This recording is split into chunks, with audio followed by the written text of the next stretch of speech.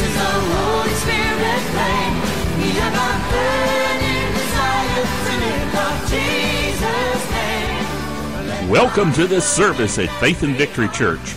This is the place to come to receive your miracle from God. Now, let's join our service already in progress. Glory be to God. Go ahead and let's get over to the book of Colossians. We'll read passages or parts, and then we'll come back and we'll talk about them, and then we'll move along. Hallelujah.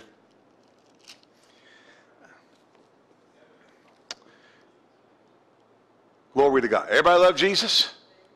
Hallelujah. Thank God as we keep moving along here. Paul is in his second imprisonment here. We are continuing to read and the letters he wrote here in this imprisonment.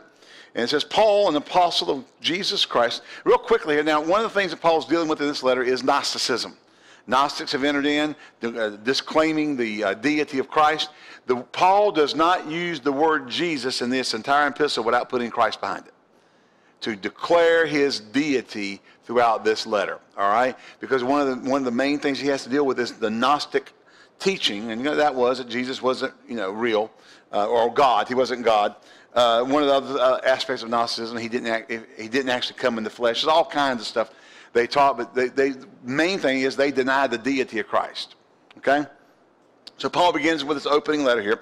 Paul, an apostle of Jesus Christ, by the will of God, and Timotheus, our brother, that's his son Timothy in the Lord, to the saints and faithful brethren in Christ, and to all who are at Colossae, grace be unto you and peace from God our Father and the Lord Jesus Christ.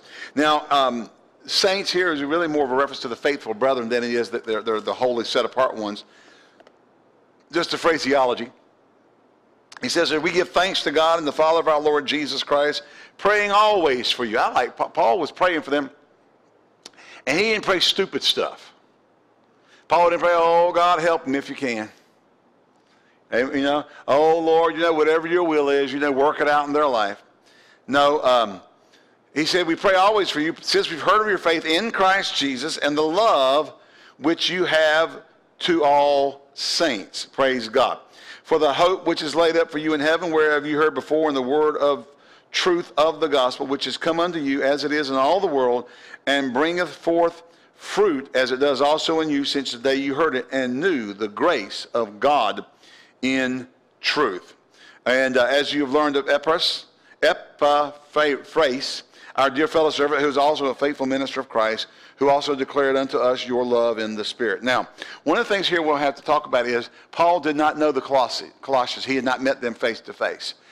So he is, and now Epaphras was possibly a student of his when he was in Ephesus and in Paul's school there where Paul taught for 2 years. He was probably one of his students and then went and started a church over here. So he's declaring, Paul's position and so forth.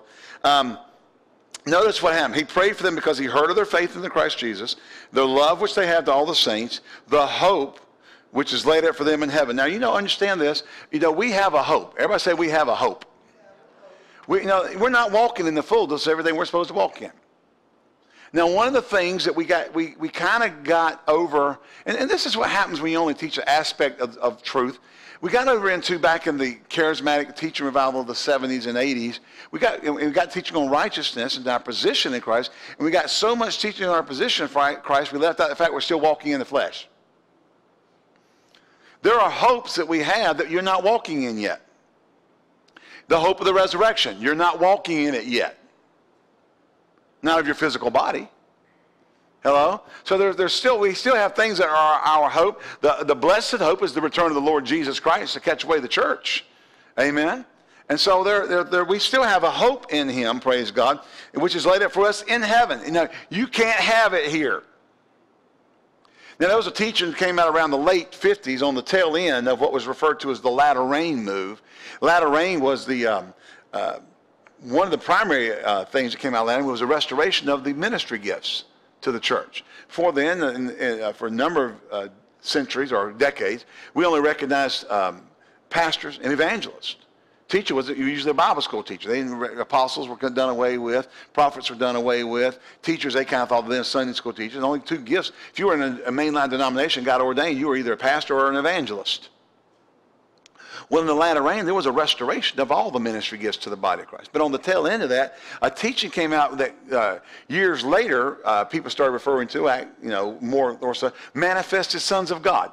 Now, if you want to know what the manifested sons of God was, that we're going to be we're going to get to a certain place in enlightenment that we're going to become manifestedly the sons of God here on the earth. We're going to have a glorified body like Jesus. And all the ones who don't walk in that are going to have to go away on the mothership. Because the rapture is going to take them away while the manifested sons of God rule and reign.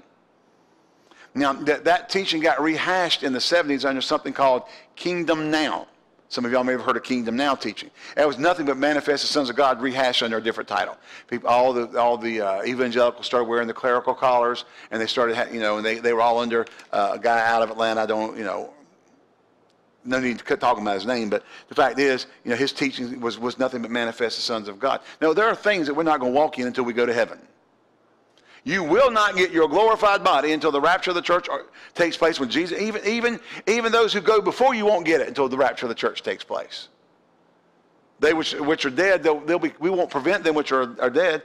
They'll rise first. They'll get their glorified bodies, all right? So we have a blessed hope in heaven. Isn't that good? Whereof you heard before in the word of truth of the gospel. What did Paul write to the church at Ephesus? We are sealed with the spirit of promise until that day, to the day of the purchased possession. Praise God. Which is come unto you as it is in all the world, and bringeth forth fruit.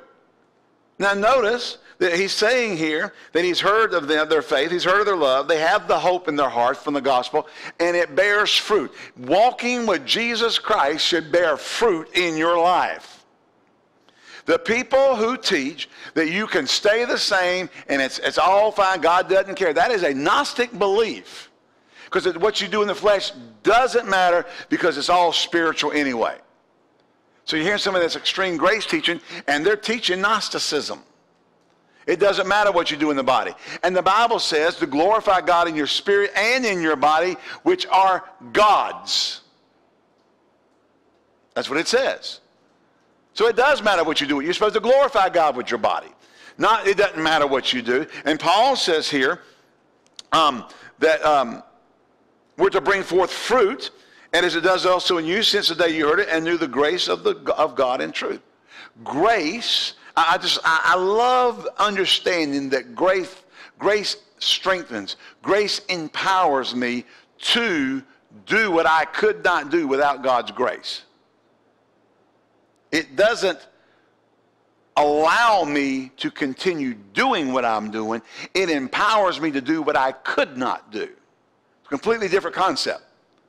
See, there are those who want to teach us that it doesn't matter what you do because you're under grace, when really the grace of God came not, as we said before, last week or the week before, when we were talking about that Jesus came not in the world to condemn the world, but through him that all men might have life.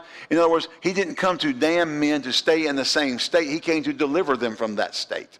What was that state? A state that rebelled against God, a state that was anti-God. It was against God. It operated under the spirit of the sons of disobedience. That spirit's in the world, and it was operating in us. Jesus came to deliver us from that power. Why? So we could walk as sons of obedience. Amen. Thank God for his grace, because we cannot do it in our power. But his grace empowers us to walk as sons of obedience. Which means what? I make my body a living sacrifice. Amen? Now, don't turn the air conditioner back on. I turned it back thinking people were going to get cold, but the lights got turned on and they got hot. Turn those TV lights on, baby. It gets warm in a hurry. Hallelujah. As you also learn of Epaphras, our dear fellow servant, or bond servant or slave, love slave, a bond slave, who is for you a faithful, in other words, he made himself a slave because of his love to the gospel, to the work of God. Who is for you a faithful minister of Christ, who also declared unto us your love in the Spirit. So that, love in the Spirit. Paul had received from Epaphras, the E-dude, Epaphras.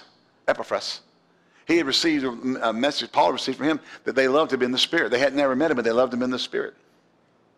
For this cause also, since the day we heard it, do not cease to pray for you, and desire that you might be filled with the with the knowledge of his will and all wisdom and spiritual understanding. Paul wanted them to be filled up. Hallelujah. Can you say amen?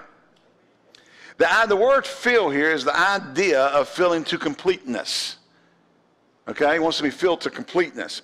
He wanted them, listen, of knowledge. This word knowledge is epinosis. And that word epinosis, can be translated kind of as a clear, precise, accurate, thorough, experiential knowledge. Or even this, an ever-increasing knowledge. The more we walk with the Lord, the more we should know about the Lord and know the Lord. Amen? Our epinosis can be a clear, concise, precise, accurate knowledge of God, and also one that continues to grow. Wherever you are, we ought to have a clear and precise and accurate knowledge of God at whatever level we are, at the stage we are, but then it should continue to grow. As more we know the Lord, the more that knowledge should grow. Amen? Hallelujah. Praise God. Paul had described this as a thorough knowledge. It involved a deep and accurate and comprehensive acquaintance with the way God expressed himself in the Bible. When we have the knowledge of God, we are acquainted with how God does things. Now, folks, people who say some of the things they say in the body of Christ today cannot have a complete and accurate acquaintance with God and say them.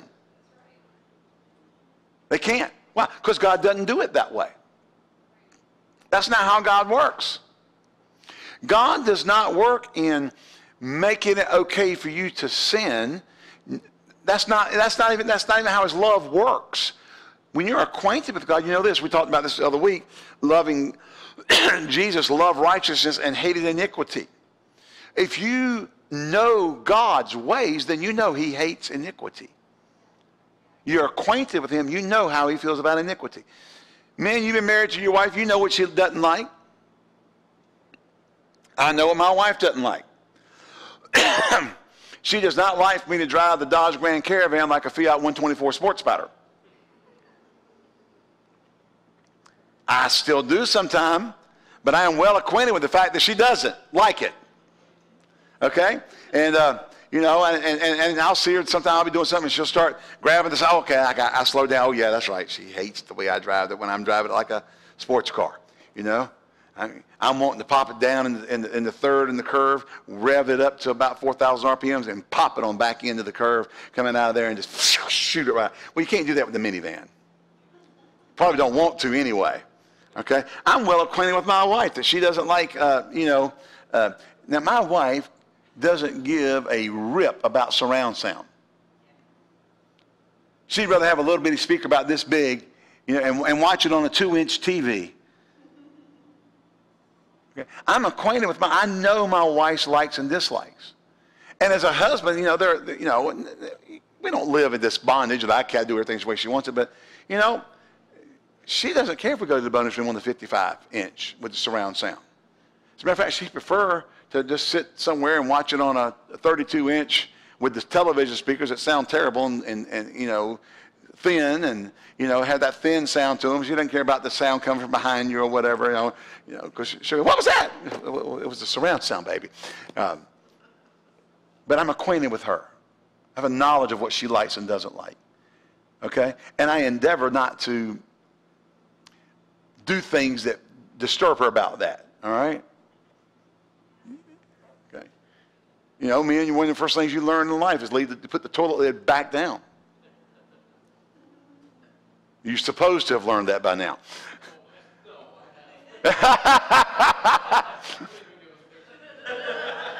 Did you punch him?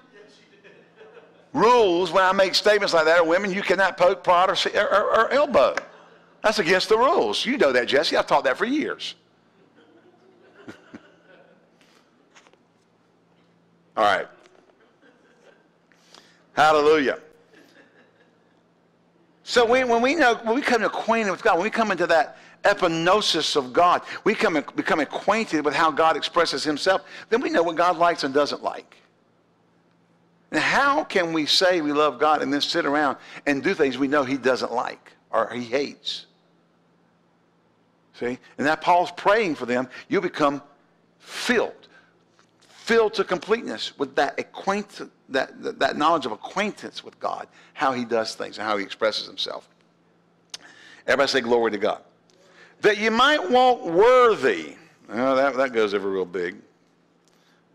Hallelujah.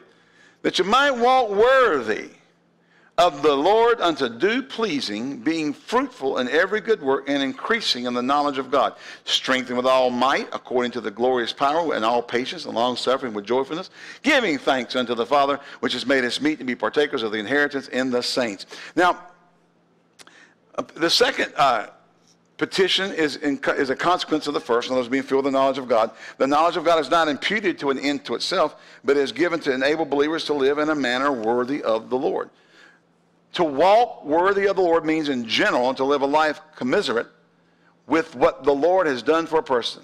Now listen to this. This is very good. This is from the Complete Biblical Library, published by World Library Press, no longer in print. You can get it electronically, but no longer in print. Doctrine and ethics were inseparable to Paul. Right knowledge should lead to right behavior. Anybody that says otherwise is lying to you. The Greek word translated worthy, axios, A-X-I-O-S, often was used in conjunction with a pair of scales in which the item on one side should weigh as much as the item on the other side. So Paul said that you should walk in balance of what the Lord's done for you. God's grace should be in balance with the behavior you have in life. The scale should be in balance. The grace empowers you to walk it, and so it comes into balance. When people are teaching it's all about the grace, and I don't have to do anything, I don't have to behave right, I don't have to live right, the scales go out of balance. The grace side becomes weighted, but that's not what the word says. It said that you should walk in a balance as to what the Lord's done for you. And what has the Lord done for you? He's imparted grace to you. So your behavior, your right behavior, should be in line with the knowledge you have of what He's done for you. So when people come along and start teaching, it's all the grace, it's all the grace, it's all the grace, it's all the grace, you don't have to do anything. What have they done? They have taken the weights on the side of behavior off, and the scales go out of balance. And so what are you? You are now spiritually imbalanced. And you're not walking in a balance with the Lord. You're supposed to. So, do you walk worthy means that we are to live a life commiserate with the Lord. What He's done for you, doctrine and ethics are always inseparable. Right knowledge should lead to right behavior. Man, when you learn that the Lord has empowered you to live right, that's how you should live. You should not run off and go, woo, God made grace, that's all about grace. You know, it's all about that grace, you know. No effort is all about that grace, no effort. We're all saying about all about that grace when the Bible says that when the Bible is teaching us that the grace of God has now empowered us to live right before the Lord. So we get into what? Axios. We get into balance with God. Our behavior is now governed by the knowledge of what He's done for us, and we live a life that now brings everything into balance. Amen. Paul did not write and say, I write into you and say, don't do a doggone thing because grace did it all. No, walk worthy, walk in axios. Walk in the balance of the knowledge that you have. Yes, God has sent Jesus. By grace are you saved through faith, that not of yourselves. We're living under the favor of God. We're living under the empowerment of God. We're living under the caress of God. Thank God for it. Because we could not do the right behavior without the grace of God. This is where I differentiate with a lot of people who teach some of this stupid stuff on grace. I believe the grace of God is one of the most beautiful and powerful subjects of the New Testament, if not the most powerful. But I do not see it as I no longer have any responsibility to do anything. I don't see it that I can use it as into licentiousness. I don't see it as an excuse to the flesh.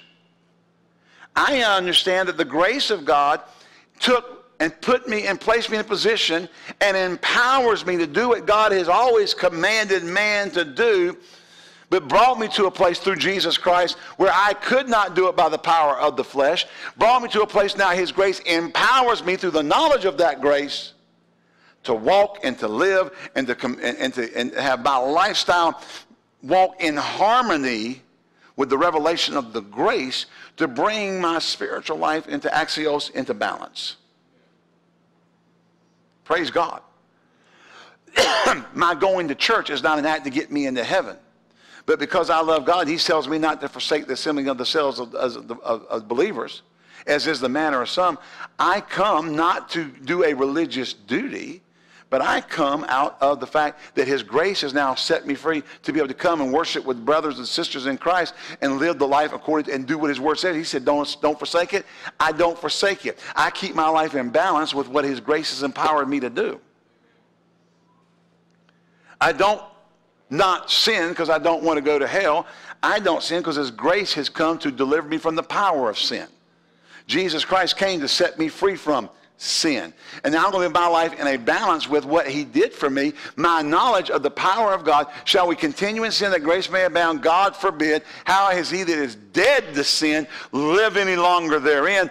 Therefore, when I come and sin and face sin, I can say God's grace has empowered me to live above this. Now I can have, because of my knowledge that Jesus Christ through his grace delivered me from the power of sin, I can now live the behavior that the word of God's always commanded me to live because of the empowerment of his grace, and my life comes into axios. It comes into balance. My behavior matches his gift. Amen. Well, that's not works. No. It takes his grace to empower me to be able to do that. Because before, I couldn't do it. And before, you couldn't do it. Because we were all guilty at some point of at least one point of the law. No matter what it was, we became guilty of one point of the law. Therefore, we were guilty of the whole law. If it wasn't murder, maybe you were just a glutton. Maybe you were a dog pig or something. I mean, whatever. We could not fulfill the entire law. His grace now empowers me through my relationship with Jesus Christ to live an empowered life, to keep my life in balance. And if I sin, if any man sin, we have an advocate with the Father who's faithful and just to forgive us of our sin and cleanse us from all unrighteousness. 1 John 1 down through 1 John chapter 2, the first few verses. Okay? I have an advocate. I confess. I have an advocate. I'm cleansed. And I keep my life in that balance. So axios is the right knowledge leads to right behavior. Now, I can tell you, you can go tell people all day long that they're under grace. It doesn't matter what they do. God's going to love them. And you're going to think that's going to get them free of a sin consciousness. Hogwash. Why? Because they're going to go out and sin, and you told them it was okay to sin, and the Bible says, if our heart condemn us not, we have confidence toward God. Their own heart will condemn them for living in sin. And then some bozo come along and try to teach them that it's okay and that they got a sin consciousness because they're condemned about sinning. Some of these students who go to Bible school and say all this stupid stuff because they think they got some revelation. Hello. No. Your heart will condemn you. So what right knowledge leads me out of the condemnation of the heart. How? Because I found out I've been liberated through Jesus Christ. Liberated from what? See, this is the mess. This is when we get messed up. I'm hung up here. It's okay. We're in verse 10 of chapter 1. Glory to God. This one word is a whole sermon. Amen. When you were, what does the Bible say? It says, use not your liberty as an occasion to the flesh. Why? Because the flesh will bring you into captivity. See, and when people teach that it doesn't matter what you do with your flesh, that's just Gnosticism. That was part of the Gnostic teaching. Okay? Paul wrote to the church of Galatia not to use your liberty as an occasion to the flesh. The Gnostics taught it's because we were really only spirit, that the flesh wasn't really the real realm. It didn't matter what you did with it. Now, there's a lot of teaching under some of the, quote, radical grace teaching. It's not really radical grace. It's licentiousness teaching. They turn the grace of God into licentiousness and lasciviousness. Okay? But the teaching that it doesn't matter what you do with your body is Gnosticism. It does matter what you do with your body. Paul wrote and said, don't use your liberty. What liberty? The liberty we have found in Christ as an occasion to the flesh. What? You're free from the law, but you're not free. What do you mean free from the law? In other words, the law is no longer the means by which I come into relationship with God. Now, can I say something? The law is still the moral code of God. God doesn't believe in lesbianism, homosexuality, fornication, adultery, bestiality. He doesn't believe in stealing. He doesn't believe in robbing. He doesn't believe in lying. He doesn't believe in taking your neighbor's wife. He don't believe in any of that stuff. Still don't. But the law was given just to make sin, make it very clear what sin was. Sin is sin. And listed a whole bunch of stuff that's sin. And then he said even stuff that's not even in here, sin. And Paul wrote and said in Galatians, he said, the works of the flesh are. And really the Greek kind of bears out, kind of like, these are some of them, it's not all of them. Like this. And so we come into the church and we start preaching, we're free in Christ, we've been liberated, glory to God. And they take words and phraseology that Paul was using as a relationship to coming to God through the obedience to the law, we're free from that, and use it as a cloak of freedom of the flesh. And the truth is, it can't be any further from that. The liberty to which Paul made reference to was we are free from the constraints of the law to come to God. And we now come by faith. And we come by faith in a relationship with God through the grace of God. In other words, it is impossible. It was given as a schoolmaster. Remember, the law was given as a schoolmaster to bring us what? To Christ. It was not given so that when the law was broken, you go live and do anything you want to do. And there are people who teach that. Now, they teach it slick. Brother Bill calls it greasy gracers. They're slick. One guy, that movie, remember The Preacher's Wife with Whitney Houston and Denzel Washington? She said, that man smiles so oily you could fry chicken on it. Glory to God. Hallelujah. Now, and so we began to take this teaching and take liberty and turn liberty into something that the Bible does not teach. Our liberty is in this. You can never come to God through the law. So I am free from the demand to become a righteous being through obedience to the law. I have been liberated to come to God and become a righteous being through the grace of God, who sent his only begotten Son, that whosoever believes in him should not perish but have everlasting life. Through that grace, I can now become righteous through the act of faith and believing in what he did for me. I am not liberated to do whatever stinking thing my flesh wants to do and say I'm under grace. That's a fallacy. No, I've been liberated from obeying the law to obeying the law of faith, and I now come and believe in what Jesus did, and now my knowledge that he has made me free from sin, he has broken the authority of sin over my life, he has set me free by his power, glory to God, he bore my sin, he was made sin because for me who knew no, I mean, he was made sin who knew no sin, that I might come into right standing. And my right standing is demonstrated by how I live. The righteousness of God in Christ Jesus. I am liberated. But Paul said, do not use your liberty as an occasion to the flesh. Meaning that we are not liberated to do whatever we want to do. What am I to do? I am to study the Word of God. And when I see in the Bible, it says, let him that stole steal no more. New Testament. People say it's Old Testament. It's Old Testament. It doesn't matter if it's Old Testament. It's still God's law. In other words, God hates stealing, whether it's Old or New Testament. He hates adultery, Old or New Testament. As a matter of fact, Jesus took it up a level higher than they had in the Old Testament. Man, if they had to live under Jesus' teaching on adultery, I don't know if there'd be anybody left to get Jesus here. He that looks on a woman to lust after has committed adultery in his heart already. Wow. So pluck your eyeballs out. That's what he said. If your eye offends you, pluck it out. He took it up a level. God did not come to make sin more palatable or easier.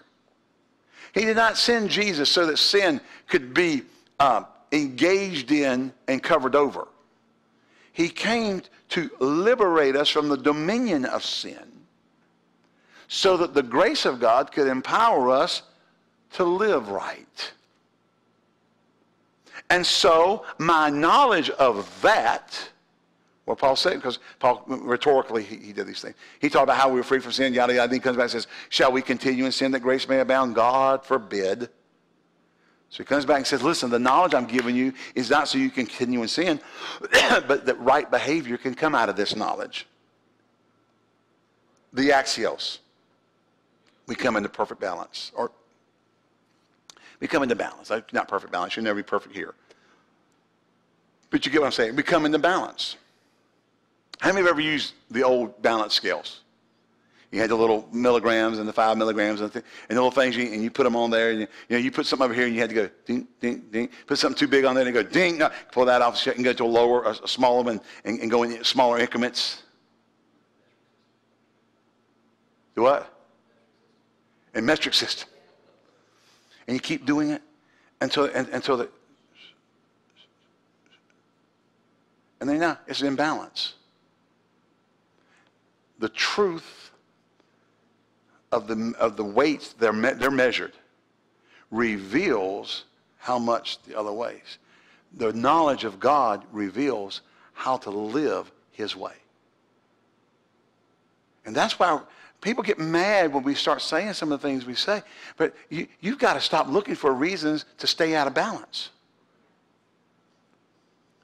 Paul wrote and said, because, listen, why is he saying this? Because like I said earlier, one of the main teachers of Gnosticism, and that's what he deals with a lot in this letter, was that what you do with your body doesn't matter. That was the main teaching of Gnosticism was Jesus wasn't God. That's the primary. The second was, because everything's spiritual, natural doesn't matter. The real world is spiritual. The natural doesn't matter what you do with it, because it's going to be burned up anyway. So it just didn't matter what you did. And Paul says, wait a second now. I'm telling you to walk worthy of the Lord. I'm telling you to have a balance in life where the knowledge you gain of who God is and what God's done for you through Jesus Christ and the grace that's been imparted to you, that your behavior comes into balance with what you know. And what was that knowledge? It was that clear, precise, acquainted knowledge of God. You came into an acquaintance. Remember the previous verse, verse 9, the word epinosis, it's in a reference to you're acquainted with the ways of God. We sing that song from Hillsongs, show me your ways that I might walk with you. Show me your way. What are we saying? Lord, bring us into epinosis.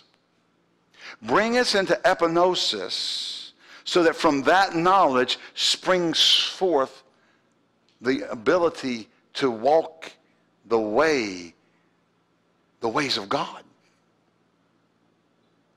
And by an axios, we come into harmony. We come into balance. Well, what happens when we get out of balance? Then we need to get back into balance. Hello?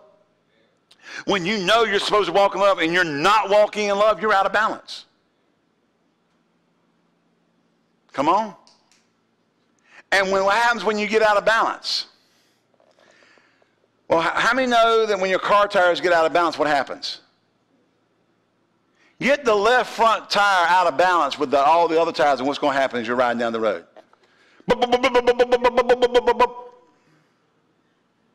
And you pull the car into the place, say, look, I think my tire's out of balance. They put it on the thing, they take them all off, they put it on the spinning doohickey, and they put the little weights, they put those weights on them to get, maybe it fell off, broke off on something while you're riding down the road, and it'll make your car bounce. Because it's not spinning in the same harmony with the other tires. And so you take it in there, and they check the pressure, they check the balance of all of them, they put the little weights on them, put them back on your car, and you drive off, and it's going, It's good to have your tires in balance. It's good to have your life in balance. So when you know from being acquainted with God that God demands walking in love. Now, I'm not talking about this crazy lunatic stuff. I'm talking about biblical walking in love. All right? I'm not talking about our love people lets them do whatever they want to do. That's not love. Remember, Jesus pleased God and he loved righteousness, but he hated iniquity.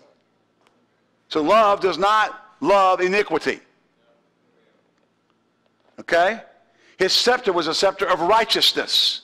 And righteousness doesn't just mean being in right relationship with, it means living and walking in that relationship. Just like we're talking about right here. It's really what we're talking about right here. So as we become acquainted with God. So when we've heard the love messages, when we see the Bible says that we're walking in love, then what do? Your life will get out of balance if you refuse to walk in love with people. Hello? You cannot justify hating your pastor. Well, I left. Well, but you still didn't deal with the fact you weren't walking in love with them. Just because you leave doesn't fix the fact you weren't walking in love. Hello? That would ever be. Your life will get out of balance. But if the grass is greener at the other church and everything's hunkered, no, it's not. Down on the inside, you're messed up. You're out of balance. How many of you ever had a swimming pool or had a family member that had a swimming pool? What's one of the things they go out and do every morning if it's being used a lot? Well, after they sweep it. They put the little test thing in there, they pull it up and drop the little chemicals in to see what? If the pH is in balance. Why? Because if it's out of balance, the water will either start growing things or it'll get cloudy. All kinds of things will happen to it. It'll burn the daylights out of your eyes, or it'll get this cloudy look in the water. There's all kinds of things that happens when it gets out of balance one way or the other. The pH is too high, the pH is too low. And what do? You got to put chemical in there to bring it back into balance so the water's crystal clear. Amen? My dad, he had one, at the last house they had, he had kind of a swim pool. About 10 foot long, 10 foot wide, 15 foot long, had a swim jet at one end, that kind of thing. And he decided after having an above the ground pool at our previous house that he was going to put in the little electrodes. They're beautiful because they go in and they shoot electrons into the water, and it keeps the water in balance through these little nodes. Now you still got to test it because if it gets out of balance, you might have to shock a little bit to get it to rebalance, and then those will keep back up with it. Or if the electrodes go bad, they have to put new ones in. But that would actually keep the pool balanced. Oh, it was really cool. Because it went through the pump, and when it came out the end of the pump, those little electrodes went zzz, and hit the particles in there and charged it and changed and set the balance. Hallelujah. So you didn't have to use chlorine hardly ever. So it didn't burn your eyes and all that kind of stuff. It was really neat. Okay? God wants your life in balance. Amen? So if you're maintaining the pool, you know one thing. If it gets out of balance, it's going to be a mess. We don't want our life out of balance. We want to live in a way that as we know more about God, we now change, I hate to use this word, but our behavior is evolving in relationship to our knowledge, our acquaintance with the ways of God. And the more about him we know, the more our behavior morphs or evolves or changes. Or let's use the Greek word. It metamorphoses. We have a metamorphosis. And we go from flesh-ruled creatures to spirit-ruled creatures.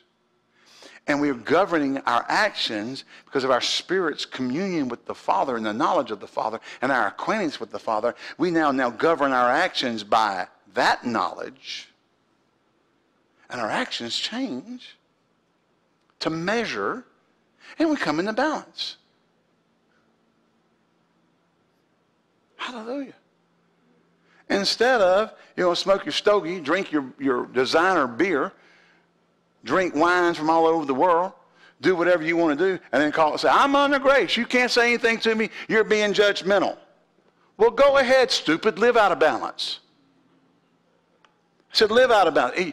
Because in the end, it's going to cost you. It won't cost me. I'm not going to pay the price for you living out of balance.